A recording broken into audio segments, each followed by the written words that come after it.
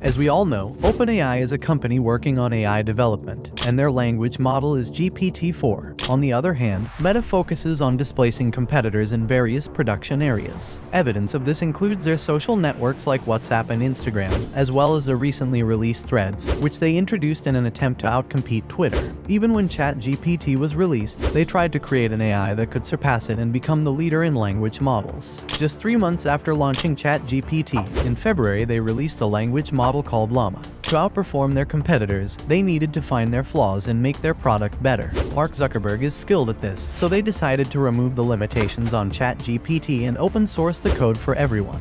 However, Meta made a critical mistake and misinterpreted a security issue as an error, nearly ruining their company. Mark Zuckerberg even faced the risk of imprisonment because of this. The fault lay in the language model Llama, which we'll discuss now. Let's dive a bit deeper to understand.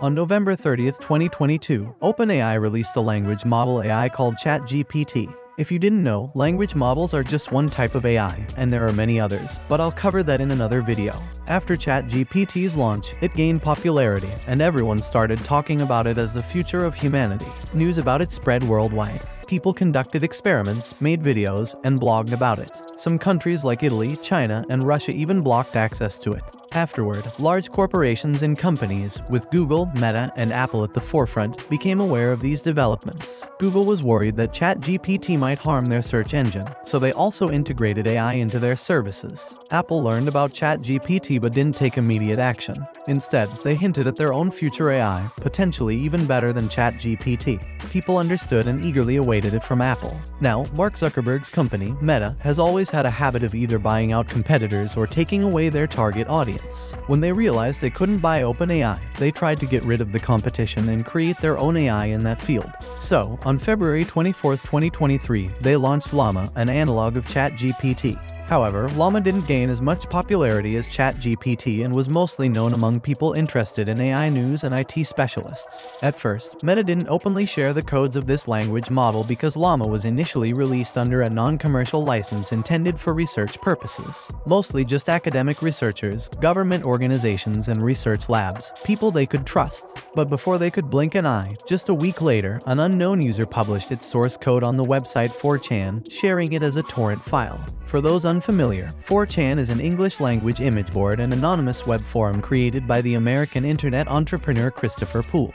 After the data leak, Meta panicked and tried to issue an open appeal, asking everyone not to spread it further and to delete all related posts. However, nobody wanted to listen, and the leak continued. Even on March 3rd, people switched from the dark leak to an open one, publishing torrent files on the social network Reddit, which is more open than 4chan but still anonymous. Then, influential individuals and large corporations started worrying because Llama could run on regular consumer graphics processors and achieve similar quality to OpenAI's GPT 3.5. Many specialists believed that Llama being available to the public could have negative consequences since such systems could be used for spam or phishing attacks. However, some experts believed that it posed no threat to internet users. To resolve the leak and continue developing their company without harming the AI industry, Mark Zuckerberg took action. He requested the removal of the model from the public internet and tried to control its distribution. In the end, nobody could completely remove all the free leaks, and Llama 1 remains accessible to this day. Surprisingly, some users even launched it for fun on Windows, Mac OS, and even Pixel 6 smartphones. After all the commotion, 4 months later, Meta, in collaboration with Microsoft, unveiled a new generation of Llama, called Llama 2. The best part was that this time, the model successfully avoided any data leaks. According to the corporation, Llama 2's performance has significantly improved compared to its predecessor, and learning from the past data breach issue, Zuckerberg decided not to complicate things. In other words, the AI model will be available for free, both for commercial and consumer use. However, for now it is only accessible to users in the United Kingdom and the United States. The new version, however, has a simple interface optimized for Windows, Mac OS, and smartphones with Snapdragon processors. What's even more impressive is that thanks to the previous data leak, Zuckerberg came up with 2 versions of the AI. They are Llama 2 and Llama 2 Chat. Llama 2 Chat is designed to let people interact with the language model just like with ChatGPT. Also now both Llama 2 and Llama 2 Chat are further divided into versions with varying complexity, 7 billion parameters, 13 billion parameters, and 70 billion parameters. Parameters refer to the components of the model derived from training data, essentially defining the skills of a specific model. So, if you want to converse with an extremely intelligent one, you'd need the model with 70 billion parameters. But if you simply want to chat with a friendly bot about life, the AI with 7 billion parameters is sufficient.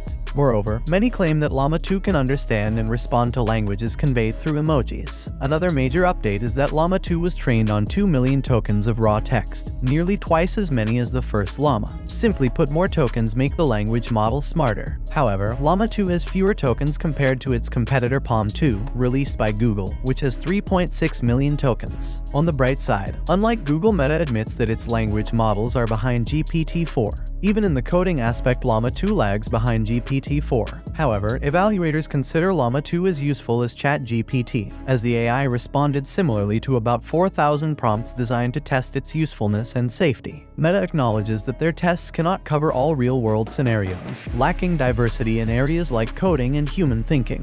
Nevertheless, Llama 2 Chat outperforms Llama 2 in Meta's internal tests for usefulness and toxicity. However, the AI tends to be overly cautious due to restrictions imposed by the corporation to avoid embarrassment. For instance, the AI sometimes avoids answering political questions or queries that could offend some people.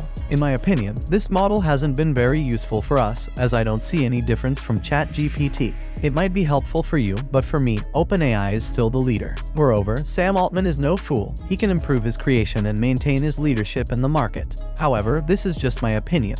According to 2 US senators, Richard Blumenthal and Josh Hawley, Llama 2's language model has weak protection compared to the old Llama 1, and they fear a similar data leak that occurred 4 months ago. Although the senators recognize the benefits of open-source software, they conclude that the lack of thorough public consideration for the consequences of its widespread distribution in Meta ultimately harms the public. Blumenthal and Hawley express concerns that Llama 2 may be easily exploited by spammers and cybercriminals for fraud and other inappropriate materials. They compare the differences between OpenAI ChatGPT-4 and Google Bard with Llama to highlight how easily Zuckerberg's creation can generate offensive content. But let's be honest, on one hand the senators might have been wrong. The open source code of the AI model allows others to modify it for specific purposes and enables other developers to contribute their improvements. What do you think about this? Maybe Llama 2 has a future and it could turn out to be better. Or do you still think that GPT-4 is currently the best AI that humanity could come up with? Well, I think just that. At a time when humanity is barely coping with diseases, the danger of AI could deal a severe blow to us. So I believe it's a temporary pause in language models. Thanks everyone for watching, and good luck to all.